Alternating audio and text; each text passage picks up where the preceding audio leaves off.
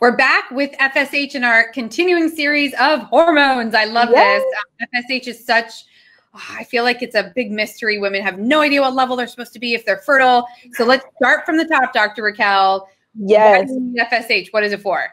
Yes. So FSH is very important, and it's another hormone that's released by your pituitary gland. And FSH is actually the hormone that's released by your brain to tell your ovaries to release an egg. So it is very important, and it's why they test you on day 3, is because it goes right along with estrogen as some of those indicators of ovarian function.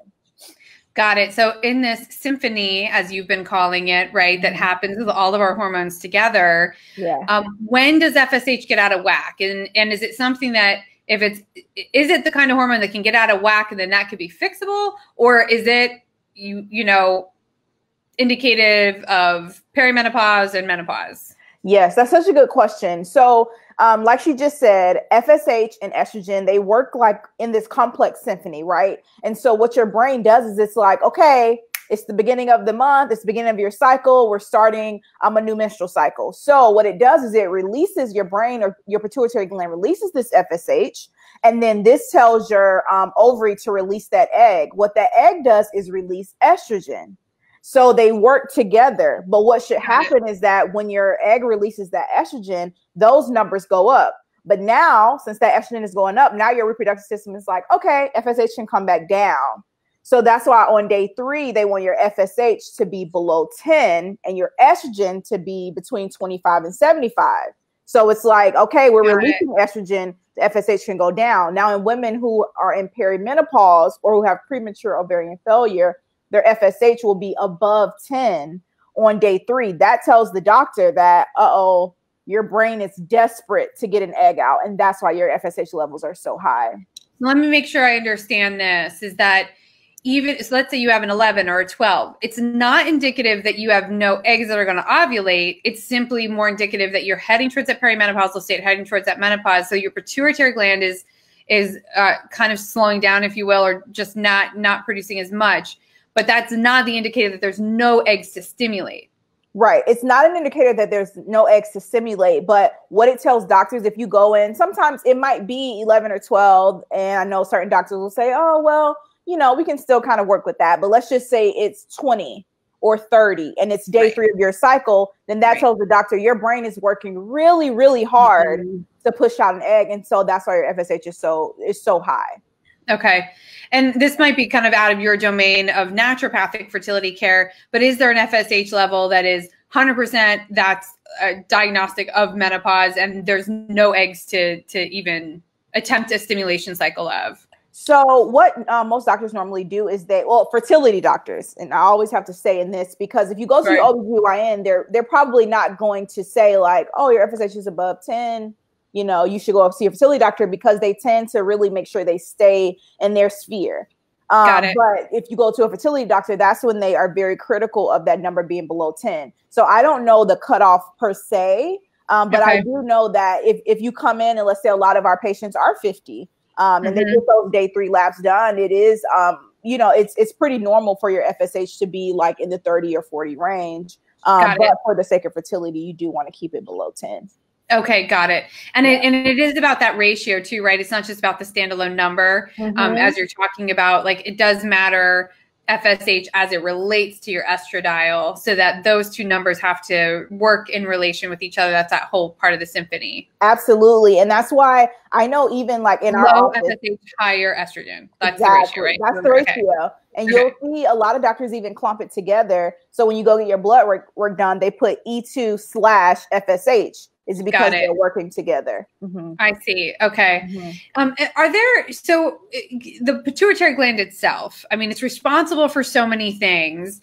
Are there disorders or things associated with the pituitary gland itself that can be treated or course corrected that could kind of almost artificially throw off those numbers? Yeah. So you could have like hyper or hypopituitarism. That could affect the way your body either produces too many hormones or not enough. A very, very common symptom that I see even before I got to the Center for Reproductive Health and Gynecology, when I was still in school on rotations, something that a lot of women do not notice is that they might have a prolactinoma. And that also influences your fertility like big time, because if you have too much prolactin, which is also from the pituitary gland, it literally can make you infertile. So and that's a major disorder of the pituitary gland that a lot of women totally don't even know about. Interesting. And would that diagnosis come from just checking the prolactin levels? Yeah, and some fertility doctors do it, some do not. A lot do not. A lot just only test like E2, FSH, inhibin B, vitamin D, TSH, some of those. But prolactin is so important. It's very, very important, because it could literally take you getting your prolactin levels down, and that is what was the missing piece, you know. And that's what I saw in school very often, is because some women either just had high prolactin levels or they had a prolactinoma. Is that for men and women? I've only seen it in women. I don't really know how it would affect men, but I know when we saw it a lot, it was in young women, and they presented with like a PCOS. Interesting. Okay, so it's something that women with PCOS have higher risk factor for, or maybe is it the reverse, and that it actually leads to PCOS? I don't know if they work together, but I do know it's very common. Interesting. And it kind of like falls in line. But this woman, we thought she had PCOS, but she didn't have any of the other predictors. And so the doctor at the time, Dr. Roth, who's like brilliant, she was like, you know what, let's test prolactin. And she noticed it from her E2 FSH. The ratio was like way off, and she had infertility and things like that. So, Okay. All right, great. Now, I mean, FSH, E2, these are day 3 labs that are super common, you know, and easy. This is something that you can request, you know, your OBGYN to do. A lot of insurance carriers will cover those tests. Oh, absolutely. In particular, you know, in fact, I was looking at all of our insurance options recently to make sure that at least fertility testing was covered, and it is. Nice. For our company, it's a covered benefit. So I wanted to make sure, you know, as we started to enroll in a new plan, and if they don't cover it, there are at-home tests that you can look up online, you know, to try to do it at home as well and get a kit in to look at that. I mean, as always, Fertility Tip Tuesday is about empowering our viewers, empowering our community. If you're concerned, if you already meet that definition of infertility where you're over 35 and you've been struggling to conceive for 6 months, if you're under 35, you've been struggling to conceive for 12 months, or you're in a same-sex relationship and in the absence of egg or sperm. I always feel like saying duh, because I really don't like the definition of infertility, because it totally leaves out same-sex couples and doesn't make sense, which is frustrating. But what we want you to do is ask for these tests. Ask for a hormone panel if you're struggling. That's a good first step. You can always take a virtual consult with Dr. Raquel to review those results, set up a plan for moving forward that may or may not mean IVF. But the first step starts with you and asking for what you need. Dr. Raquel, did we leave anything out? No, that was perfect. Okay, great. Well, thanks so much as always. And we'll see you guys next week. I think we'll do a deeper dive on prolactin. I love that. All right. Sounds good. Bye for now. Bye.